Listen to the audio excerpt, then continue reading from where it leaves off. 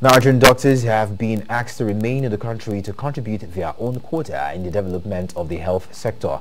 Chairman of the Delta State Hospital Management Board, Dr. Paul Owe, said this in an interview with Quest News during a tour of facilities at the Central Hospital Ugeli. Dr. Owe acknowledged that the issue of brain drain is a challenge in the health sector, but said Delta State would do all it can to stop those who are here from relocating. They can be replaced without recourse to further approval. And that's what we've been using to manage. You will know that the question of brain drain in this country and in this state has been a challenge. Young doctors and nurses, as soon as they are well qualified, they want to migrate. So that has been responsible for some of it, but we're doing everything we can to improve their conditions of service back home here. And we are telling them that this is not the time to leave. Rather, they should take opportunities as they are available. So the challenge is definitely there, but we're doing whatever we can to mitigate. Yes, we are facing challenges today, but it will never be that forever. And let me tell you, for confidence boosting, I have two sons who are medical doctors, and they are here, right here with us. So if I can keep my own children here, working here, that tells you that there's hope.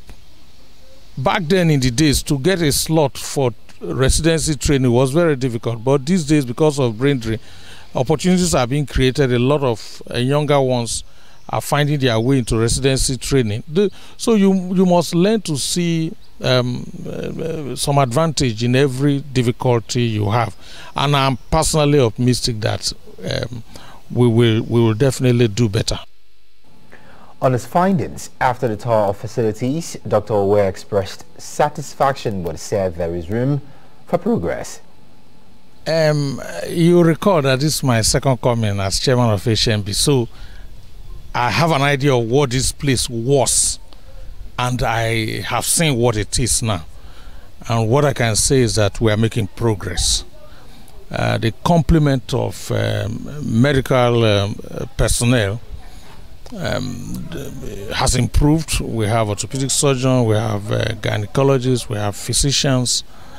Of course, that's not exactly where we want to be. We want a lot more, but it has improved compared to then.